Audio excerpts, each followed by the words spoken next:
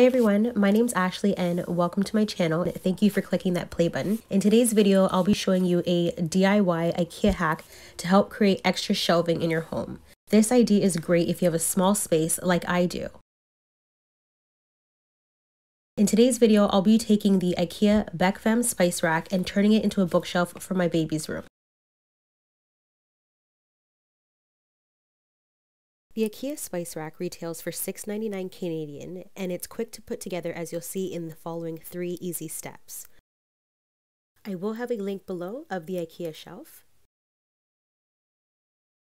What I love is that it's 100% customizable and you can paint it any color of your choosing to match your home decor and natural aesthetic. I absolutely love how this turned out. It's a great way to add some extra shelving to a small space.